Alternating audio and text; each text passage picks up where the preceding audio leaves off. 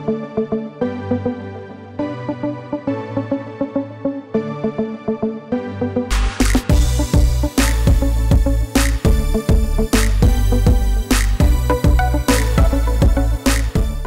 want to uplift myself because I fell off from my dreams that I had out there, which was to be a business person. So I think this put me back on that road because most of the opportunities out there right now, the requirements are subjects. I got one in human and social biology. I got 2s in math, English, and principles of business, and I got a 3 in social studies.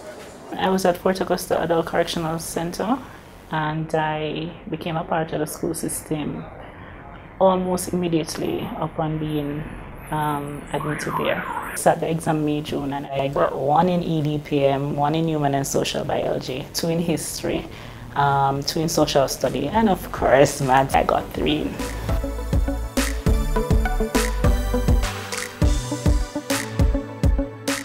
This year the performance was good as last year. 72% of the juveniles passed at least one subject. For the inmates, the others that is, 82% of them pass at least one subject. Overall, 79% pass at least one subject. Rehabilitation is the best way to fight against crime and violence.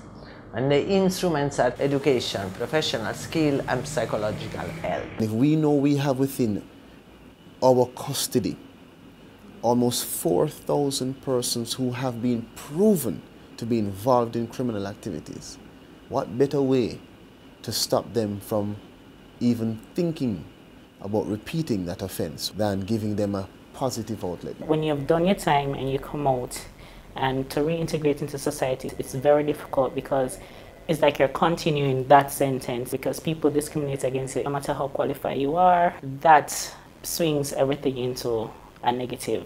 That's why, thanks to the EU support, I have started this activity of entrepreneurship. That will help them, instead of applying for a job somewhere where the job is going to be denied, to be able to start a small business. I like construction, but my newfound skill now is designing.